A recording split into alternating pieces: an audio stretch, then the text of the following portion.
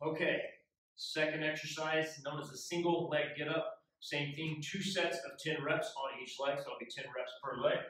We're going to put our heel up against the base of whatever it is that we are sitting on. If it does not have a wall, just make sure it's as close to the edge as possible as far as the alignment goes.